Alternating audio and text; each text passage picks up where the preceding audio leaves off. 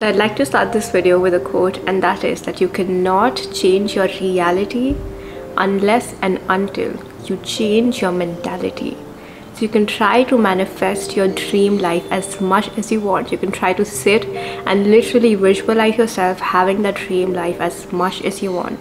But if somewhere deep down in your mind or in your soul, you don't believe that you're capable of achieving these things, and you will never ever actually have that thing in your real life. And that is why in this video I'll share with you exactly why you need to change your mentality first, and from changing your mentality, how your reality will actually shift.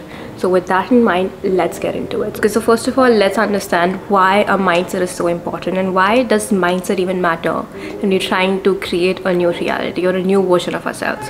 And that is because a mindset is made up of nothing but our thoughts. The thoughts that you think on a daily basis about yourself is what your mindset essentially is. So if you have thoughts which are very negative, right? If you have thoughts like, I am not capable enough, I can't achieve these things, I can't do it. And if you're giving an interview and right before the interview telling yourself that this is too difficult for me, then guess what? When you sit on that interview, because of your thoughts, your behaviors are formed, okay? And because of your behavior, your results are formed. So when you're thinking thoughts like, I can't do this interview, I can't do this job, or I can't talk to this person, whatever it is that you have in your head, you will behave in a certain manner. And because you behave in an underconfident manner, or in an anxious manner, or in a manner where you feel like you're not really respecting yourself, because of that behavior, you will have your results. Because people will see that you're not operating from a confident energy, and they will be like, we can't select you. Or you will try to go for this interview and you'll think thoughts like, I can't do it, I'm not enough. And even if you've practiced literally your ass off for that interview, you will still not get it, because your behavior is simply not aligning with what you want. And because your behavior is not aligning, your results are not coming. And how did all of this start? It all started from the way you think about yourself. It started from your mindset, and it started from your self-image. So does that mean that all of us are doomed if we have a negative self-image, if we are anxious a lot, if we don't think that we're capable? Does that mean that our reality can never change? Well, the good news is not. Your mind actually reforms itself. The neural pathways in your mind actually reform themselves every 21 days. You literally have a new mind, a new neural pathway every 21 days. But how are these new neural pathways formed? These new neural pathways are actually formed by our thoughts about ourselves. So if you're practicing thinking the feeling of lack over and over again, month after month, then that becomes a part of our personality.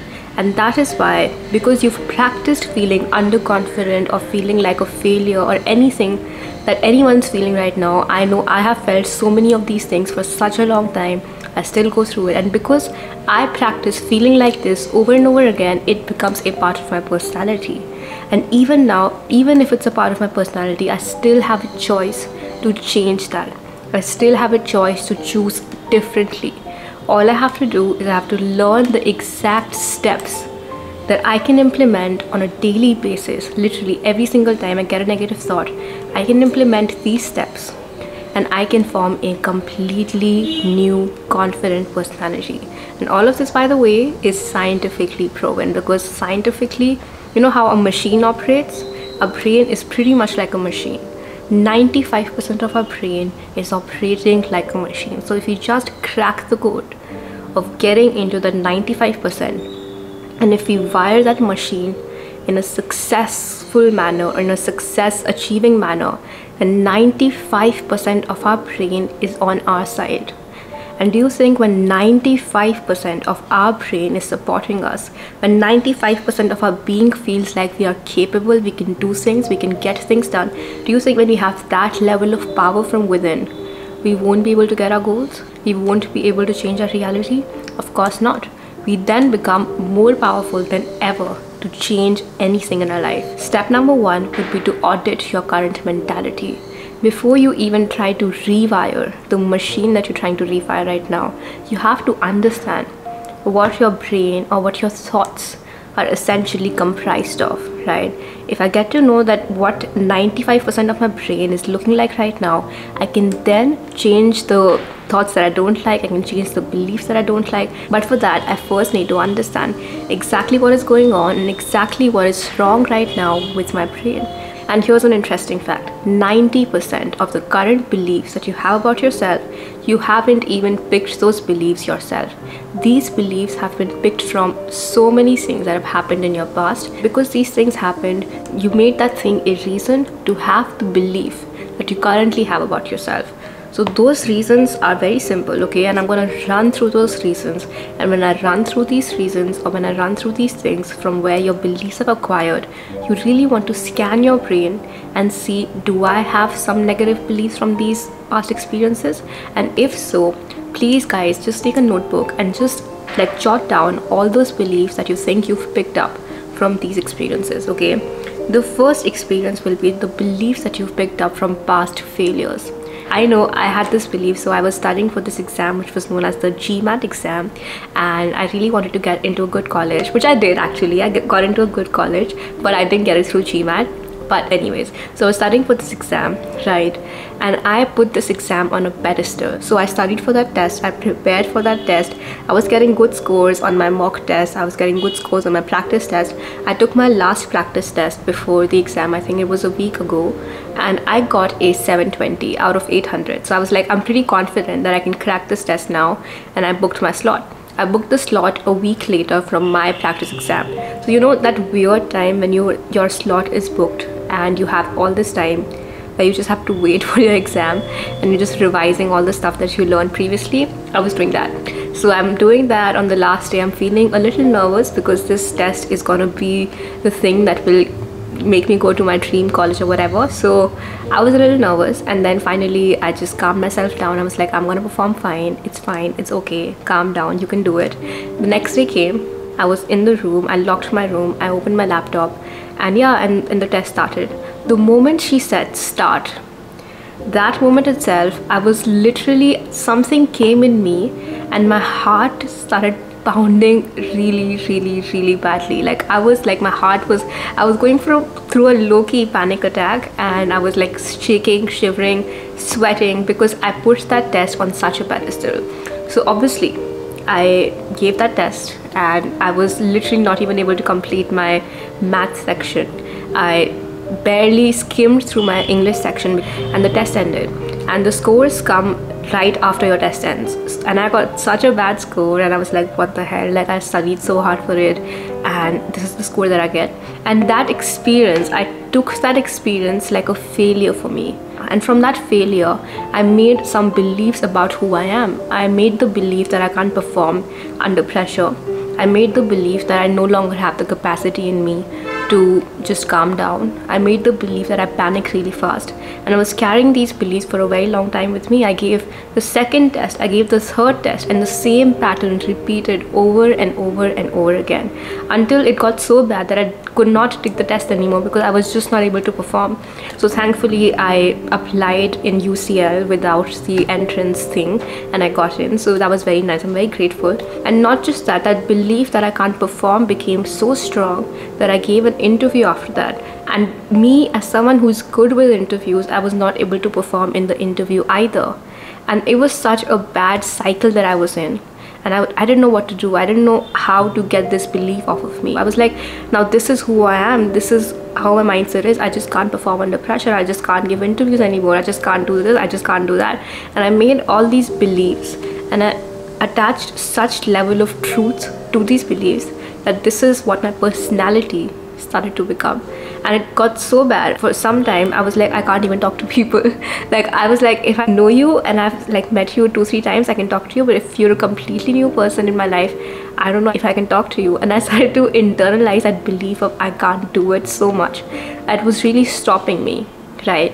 And that is when I had to recognize that this is just a past experience. It is simply a past failure, and this thing does not define me. This thing cannot stop me. And that is when actual magic starts to happen, because that is when your brain is like, okay, so you don't want this experience, so what do you want instead? And that's when you choose differently, which we'll do in the next step. So like that, think of all those past failures that you're really holding on to, that are really stopping you from becoming the best version of yourself, right? The second thing that you'll think about will be all the lessons that you've learned or that you've internalized from your upbringing. If your parents said something to you, if your mom said something to you, if your mom didn't give you the love that you deserved, if your dad didn't give you the love that you deserved. I'm getting a little deep here, but I just want you guys to really think about and really dig deep and find all these subconscious blocks that are currently stopping you, okay? So think of all these things as well. The third thing that you'll think about will be all the patterns that you absorbed from your family, from your culture, and from your society. Maybe your family has this particular pattern of criticizing everything or criticizing themselves, and you absorbed that pattern. Maybe your family has this pattern of never feeling like they're good enough, and you've been always told that you're never good enough, okay? If any of these patterns have come up in your life, and recognize these patterns and genuinely write about these things, play some interesting music in the background, sit with yourself and really journal about each and everything that is currently stopping you. Okay, now once you've done that, the next time such a feeling comes to you, like maybe if I am doing this exercise and I'm like, okay, I have this belief that I can't perform under pressure. Now if I have to go for an interview and I get this feeling I can't perform, I can't do it, that moment itself I have to recognize that this thought is not mine.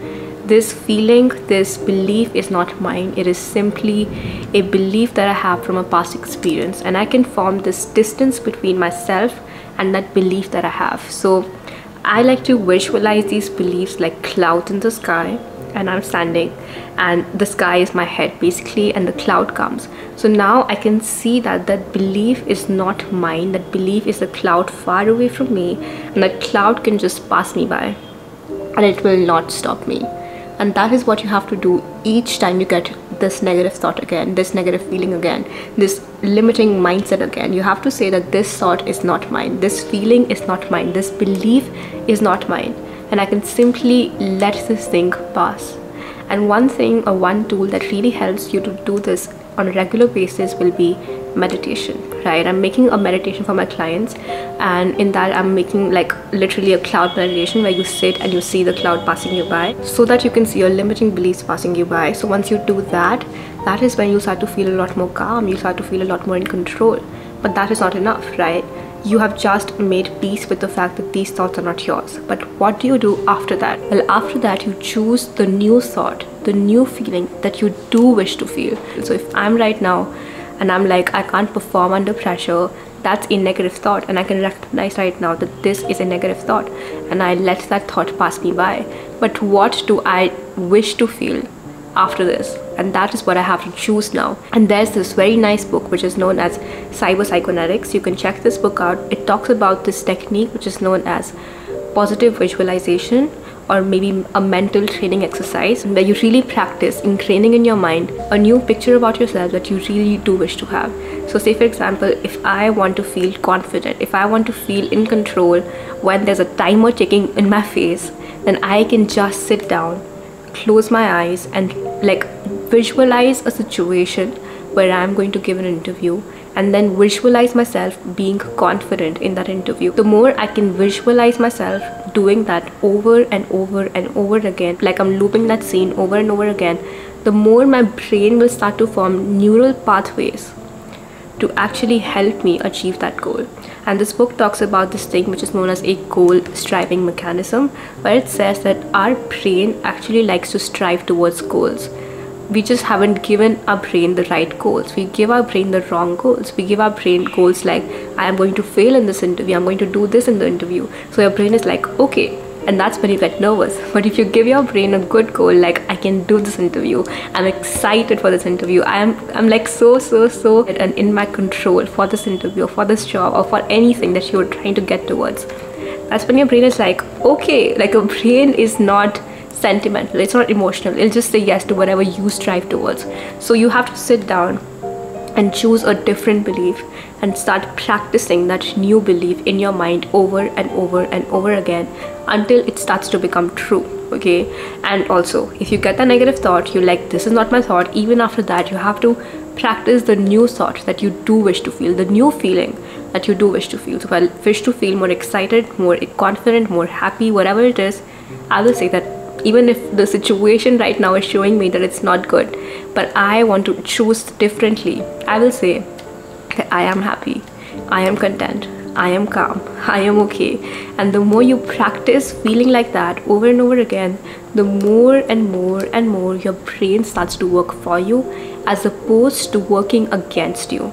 Now, if you're someone who's struggling to recognize exactly what beliefs or what thoughts or what feelings are stopping you from becoming that best version of yourself, then you might really get some value from a one-on-one call with me, where I will break down exactly the problems that you have, the beliefs that you might be holding, and exactly what you can do to get over those beliefs. So if you want that free call, you can put your details in the description box below, and I will reach out to you very soon, and we can work together to form a new personality and a new brain for yourself.